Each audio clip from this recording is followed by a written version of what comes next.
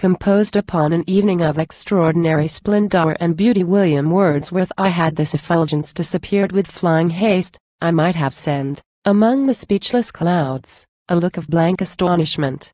But 'tis endued with power to stay, and sanctify one closing day, that frail mortality may see, what is? Ah no, but what can be? Time was when field and watery cove with modulated echoes rang, while choirs of fervent angels sang their vespers in the grove. Or, crowning, star-like, each some sovereign height, warbled, for heaven above and earth below, strains suitable to both. Such holy rite, methinks, if audibly repeated now from hill or valley, could not move sublimer transport, purer love, than doth this silent spectacle, the gleam, the shadow and the peace supreme. To no sound is uttered, but a deep and solemn harmony pervades the hollow vale from steep to steep, and penetrates the glades. Far distant images draw nigh, called forth by wondrous potency of beamy radiance, that imbibes, whate'er it strikes, with gem-like hues.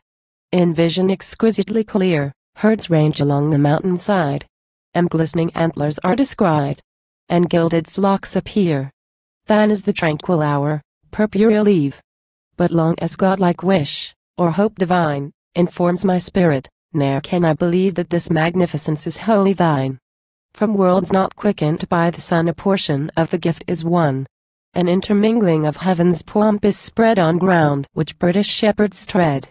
3. And, if there be whom broken ties afflict, or injuries assail, yon hazy ridges to their eyes present a glorious scale, climbing suffused with sunny air, to stop, no record hath told where.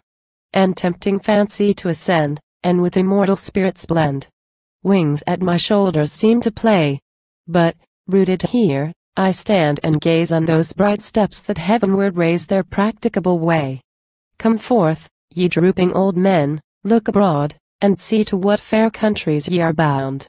And if some traveler, weary of his road, hath slept since noontide on the grassy ground, ye journey to his covert speed, and wake him with such gentle heed as may attune his soul to meet the dare bestowed on this transcendent hour. For such hues from their celestial urn were wont to stream before mine eye, where'er it wandered in the morn of blissful infancy. This glimpse of glory, why renewed? Nay, rather speak with gratitude. For, if a vestige of those gleams survived, 'twas only in my dreams. Dread power, whom peace and calmness serve no less than nature's threatening voice, if aught unworthy be my choice, from thee if I would swerve.